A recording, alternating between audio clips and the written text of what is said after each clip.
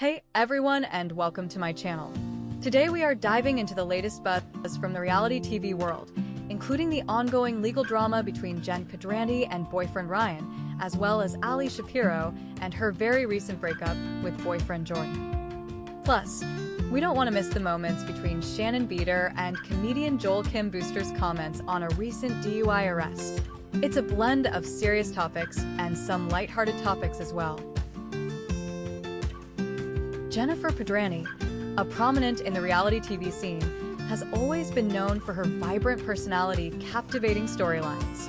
However, in her recently legal battles with fellow cast member Ryan Boyajian had brought unexpected tension to the forefront. The fallout began when allegations surfaced regarding Ryan's behavior, leading to a series of legal confrontations that no one saw coming. According to the latest reports, the legal drama began when Ryan allegedly made claims that Jennifer found to be defamatory. This sparked a back and forth that escalated quickly. My mom and dad were in the middle of France on a trip. Like, are you okay? Is Ryan going to jail? I mean, I truly felt like the world stopped, and that is not an exaggeration. I don't know, sometimes I'm just all literally all I think what people don't understand is we have known the situation for a long time. Those are our... Now, let's talk about those unseen moments that have recently come to light. Footage from private gatherings and candid conversations reveals a much different dynamic than what viewers typically see on screen. The aftermath of this legal drama is impacting both Jennifer and Ryan significantly. Jennifer has been very vocal about her feelings on social media, expressing her disappointment and hurt, while Ryan remains reserved, leading to speculations of his next steps. As the drama unfolds, fans have taken to social media to share their opinions. Some are rallying behind Jennifer, showing support for her stance, while others are divided, taking side. This next story, we are diving into intriguing news surrounding reality star Ali Shapiro, her fiancé Jordan Bilfeld. Recently, fans have been buzzing with rumors about a possible split between Ali and Jordan. The speculation ignited when Ali deleted all traces of their engagement.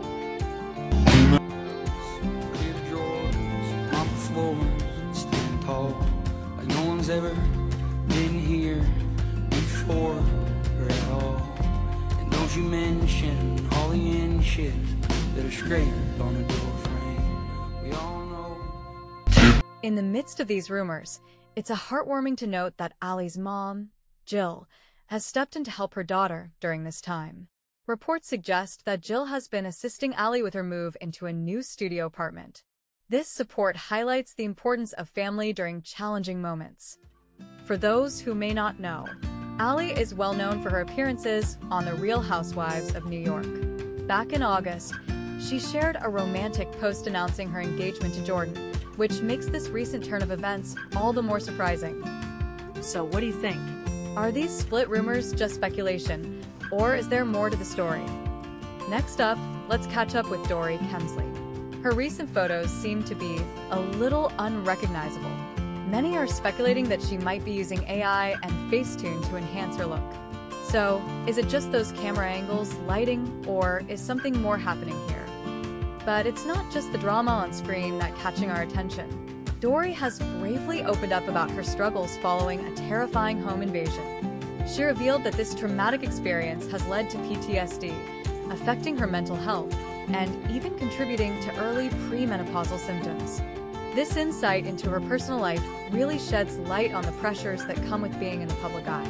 It sparks an important conversation about mental health and the impact of trauma. If you or anyone you know has gone through a similar situation, we will have all the information you will need at the end of this video and links in the description. Remember, if you're a reality star, Hollywood star, or just an ordinary gal like me, you are never alone. My journey with the hopes of helping women with theirs.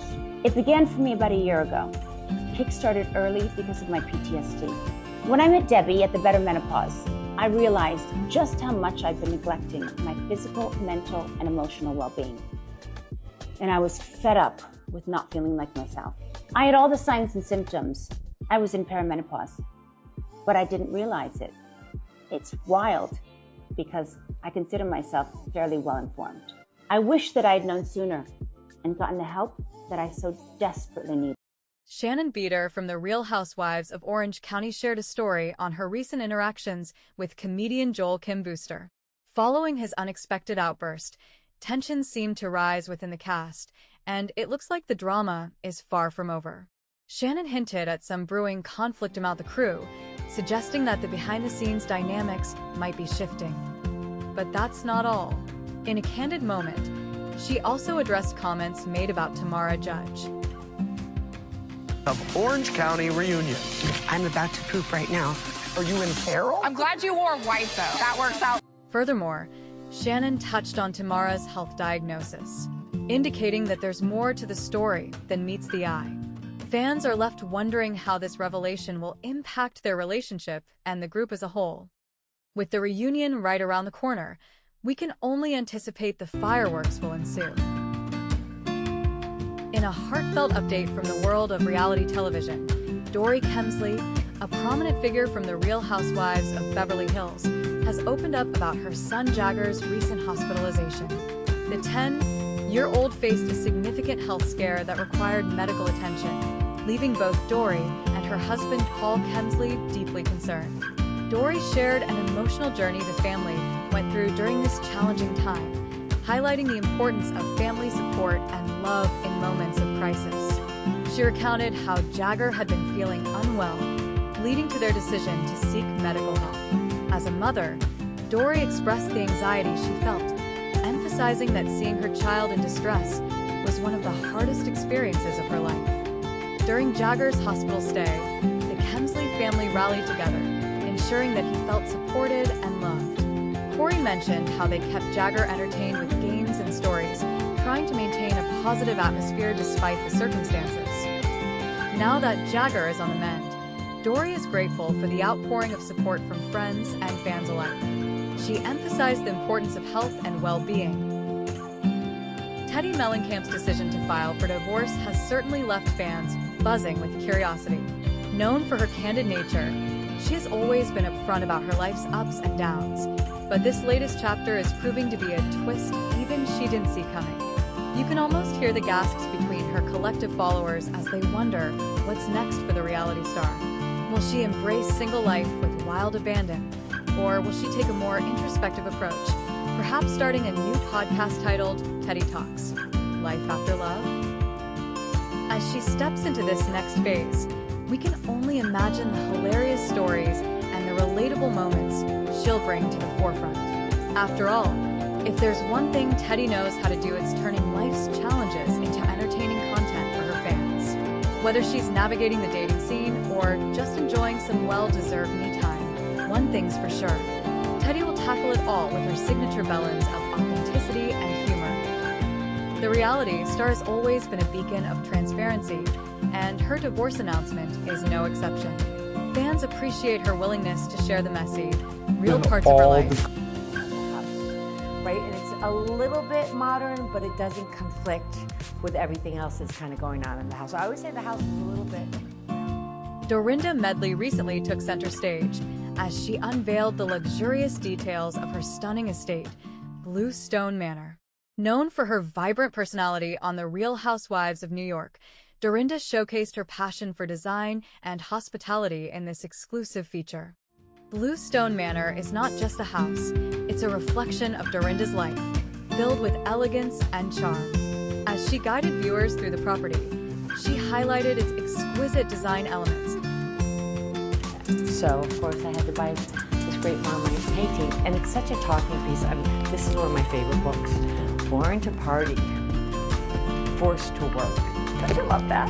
That could be like... The grand living space adorned with stunning artwork and cozy furnishings, creating an inviting atmosphere for guests.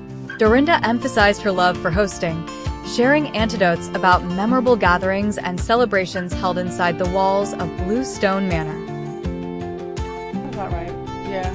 Yeah. I mean, we get a lot of butt dials. We get a lot of 3 o'clock in the morning drunk calls from Karen. You never know what you're going to hear. You never know what she's going to say. I actually miss them. She hasn't done it in a while. Now, let's dive into the hilariously chaotic world of Giselle Bryant and Karen Hugger's friendship. Their relationship is like a roller coaster, filled with ups and downs. And just when you think you've seen it all, there's another loop-de-loop coming your way. Following Karen's recent escapades, including some late-night drunk calls that had everyone rolling their eyes and laughing out loud, the tension is pliable. Picture this. It's 3 a.m. and Giselle's phone lights up. She answers half asleep, only to hear Karen rambling on about, well, who knows? It could be about her famous wigs or the latest gossip in Potomac. Giselle can't help but think, really, Karen? At this hour? In the midst of all the chaos, it's clear that Giselle and Karen's friendship is as entertaining as it is complicated. With every drunk dial, spontaneous burst of laughter,